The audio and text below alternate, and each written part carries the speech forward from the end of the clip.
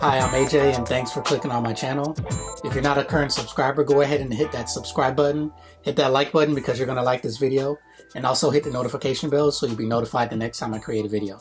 Today we're going to talk about 5 simple ways to increase your savings. When creating a budget, one of the most important parts of your budget is actually your savings. You want to put money to the side. You want to create an emergency fund. So if there's ever an issue going on in your life, or there's an unexpected bill, that you can take care of that and you don't have to worry about going into further debt to take care of any issues that may arise. So there are many different ways that you can save money, but I'm going to talk about 5 simple ways that you can save money. And this is something that anyone can do. It doesn't take any special skills. Anyone can implement this. It's really just taking more time to think about what you're doing on your daily and monthly activities. So the first way you can increase your savings is by, when you're shopping, always ask for a discount. Now, this actually used to be a tough one for me. I was always a person that, if I wanted to buy something, I would just go out and buy it. I didn't think about, searching on the internet to try to find a better deal. I didn't think about, if there wasn't something that was already advertised as far as a discount, I didn't really worry about it. I made a decision about what I wanted to buy, and I just went ahead and got it. Now, the problem with not asking for a discount is that someone may actually give you a discount. There may be a special promotion going on that's not being advertised. There may be coupons that they have that aren't really part of their advertised deals, but it's something that they have going on a rolling basis.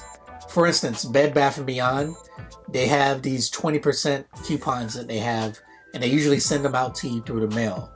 Now, these coupons actually have expiration dates on them, but if the coupon is expired, they will still accept those coupons. So even if you don't have that coupon with you, maybe they'll have some in the store, and the associates are usually happy to give you those coupons if they have them available. And that goes for pretty much any store that you go to. If there's something that you don't already know about as far as the discount, of course, the person that's working behind the counter, they're going to know the multiple ways that you can potentially get a discount. Whether that's signing up for their email list, and you may immediately get a discount just for signing up for that list. This could be the last day of a sale, and the coupon books aren't out and available to everyone, but they may still be available for you to use. They're just not being advertised in the store. Or maybe there's an app that the employee knows about that you can use to get a discount at the store that you're at. So it's always best to just ask. The worst thing they can do is tell you no, and you'll still be in the same position. You'll still be paying the same amount of money that you would have paid even if you hadn't asked before. So you really have nothing to lose. Now, the second best thing to do is to, before you even get to the store, you should comparison shop. You should go online to all of the different stores that you know of that sells that product, and maybe one of them has a deal going on that week. Or for instance, at Target, you always have 5% off at Target if you have a Target Red Card. So if the price of something at Target versus Walmart or another retailer, if it's the exact same price at all of the stores, you might as well buy it at the store where you can get 5% off. Or if it's a store like Bed Bath & Beyond and there's always a coupon out there, if it's the same price at Target, you might as well go to Bed Bath & Beyond, because that 5% discount that you're getting at Target isn't as good as a potential 20% discount that you could get at a store like that. And of course, with e-commerce being a big thing nowadays, going on Amazon is usually pretty low in their prices compared to other places. And that's because they don't have the brick and mortar stores and the employees that, they have to pay, and the extra utilities that they have to pay in order to keep a store open. So they typically have lower prices. But you can't always assume, even with Amazon, that it is the lowest price. So you check Amazon, you check Target, Walmart, you check every store that could potentially sell that item, and try to get the best price before you actually pick your item. Now, the next best way to increase your savings is to shop off-season. So if you're looking to buy winter clothes, you want to shop for those winter clothes during the summertime, because they're not an item that people are really looking for, because it's not that season. And that means those items are going to be at a discount automatically, just because no one's really looking to make those purchases. And this can also vary based on where you live. So I live in a somewhat of a touristy area, and so we have a lot of people, what we call snowbirds, people who live up north, but they come down south for the winter. And while they're down south, all of the stores in this area, they're catering to those people. Now, they're not providing extra discounts because those people are here. They're actually usually increasing their prices so that the people who are coming down, people that they know that have money, can spend it while they're here. And so for about 6 months throughout the year, maybe a little bit more than that, you have an influx of people. And then around April, May, a lot of these people then go back up north, and that leaves these stores kind of barren. So now that these stores are losing a large amount of their customers because a lot of them have left the city, now these are when items go on sale. So around April or May, what I would used to do, I would actually go to Dillard's, and every April there would be a sale. And you could get between 60 to 80% off on the same items that were there all year round. But now, because they know they have a lower customer base, they want to get rid of these items before the next season. That way they don't just have inventory piling up. And so one time I actually went out and bought like 10 pairs of slacks for like $100. So at a store like Dillard's, getting some really nice quality pants for $10 to $15 is pretty much unheard of. Now, these stores are trying to get rid of these products because they didn't sell them during their peak season, and they know that for the next 3 to 4 months they're not going to have as large as a customer base. So they have to get rid of these products before they bring in the new products for the next season. Now, another time-based way you can save is to shop after a holiday. So when you're going into a major holiday like Halloween, Thanksgiving, Christmas, these are holidays where people usually spend a lot of money. And typically people will buy their items before because you know you want to buy the decorations and you want to buy the candy for Halloween. And for Thanksgiving, you want to buy those decorations as well. And for Christmas, you're buying decorations, you're buying presents. Now, after those holidays pass, especially with Christmas, there's a big slowdown in the amount of shopping that's going on. Now, you've gone through the fourth quarter gauntlet of holidays, and after Christmas ends, it's like anything that they weren't able to sell during those holidays, now they need to sell it at a discount because no one's going to be looking for those items for at least another 9 or 10 months. So this is a great way to prepare for the next season. So as these holidays pass by, you want to get the items that are specific to those holidays. You want to buy them, that way you can use them in the next year. You can usually get them for at least 60% off, sometimes up to 90% off, just because they need to get rid of those products that they aren't going to be able to sell for at least another 9 or 10 months.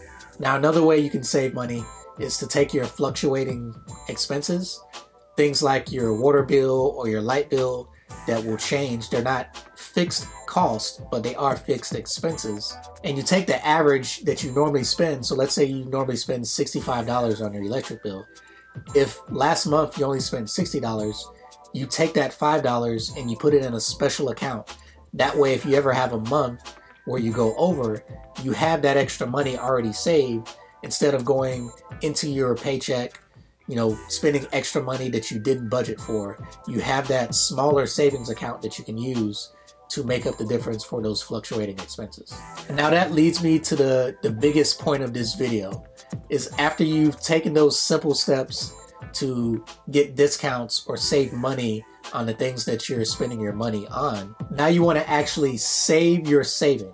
Now, this is something we used to do, and we're going to start doing this again because it was a great way for us to save, and we would specifically use this method to pay for our travel. So what we would do is we would keep track of all of our receipts for the month, and then at the end of the month, we would look at all of our receipts, and anytime we got a discount when we're grocery shopping, buying clothes, buying electronics, no matter what the case was, if we received a discount on those items, we would calculate what that discount was, like the actual money we saved.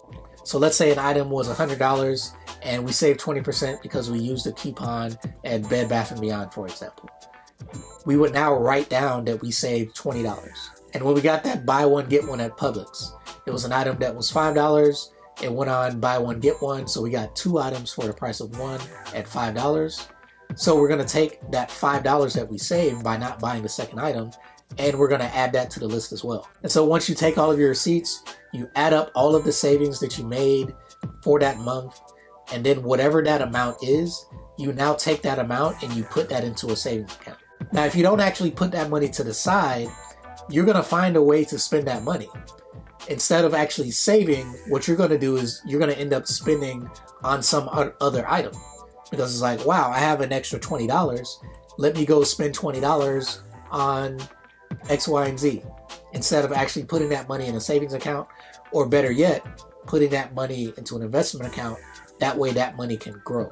So depending on what works best for you, for some people, the best bet for them would be to, as soon as they get that discount, they write it down, they go on their phone, they transfer that amount into their savings account. But if you're well organized and you're okay with keeping up with receipts for an entire month, you collect those receipts and then you do one transfer at the end of the month.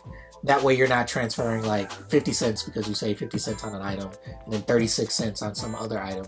You just calculate all of that at the end of the month. You do one transfer. It's very simple and easy. And the reason we're actually thinking about doing that again is because, you know, we went shopping recently and f.i.r.e, which is a children's clothing store, is actually going out of business.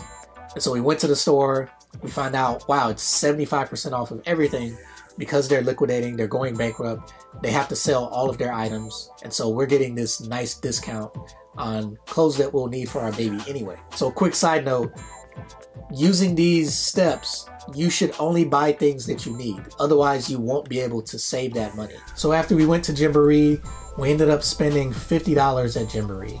But because that was at a 75% discount, it means that we would have actually spent $200 if we had bought it at regular price. So as a way to increase the amount of savings we have for this month, we're going to put that extra $150 that we didn't actually spend, we're now going to put that into our savings account or into our investment account.